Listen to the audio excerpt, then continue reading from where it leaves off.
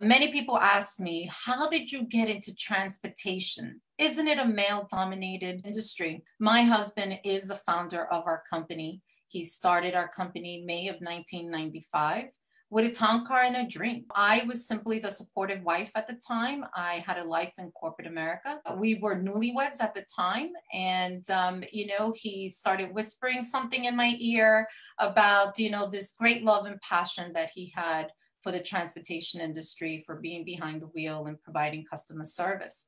And so off he went and, purchased his first town car, started building his clients. And, I just was on the sideline, making sure that I was supporting him in his dream.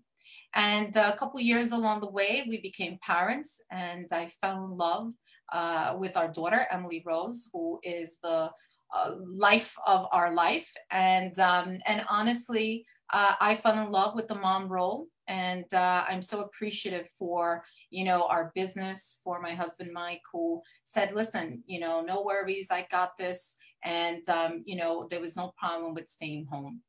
And of course, anyone that's a parent understands how quickly our children grow. And it was time for Emily to go to school, and it was time for me, what I thought at the time, to incorporate myself back into the workforce. And my husband simply said, "Listen, I have this thing that I need to do. I'm going to date myself a little bit here." But we had a DOS program that, he wanted to, do something more, be more efficient. And there was this thing called Microsoft Windows that was coming out. And so I simply thought I was going to work on a project and execute it, hand it over, and off I went. And life, Mike, had something different for me. And, 15 years later, I'm still working on the project. I've done everything from, a dispatch perspective to a customer service rep to human resources, payroll, sales, you name it. If I fast forward to 2015, I can only describe that year as an epiphany moment in my life, where I felt that it was time to really diversify even more so where we were in our business. My husband, Mike, felt very comfortable in this space. He was the limo guy of Queens that everyone, loves and still loves. But he felt very comfortable where we were. And, it took me a little bit of time to, really make him understand what my vision was, where I felt that we can continue to grow and scale our business. And so in 2016, he says to me, "Nancy, I get it. I see where you're going with this. And I'm fully on board.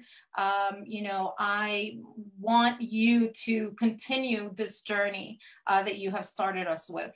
And he said, "But I have one request. I want you to become our new CEO, and I will take on the role as Chief Operating Officer."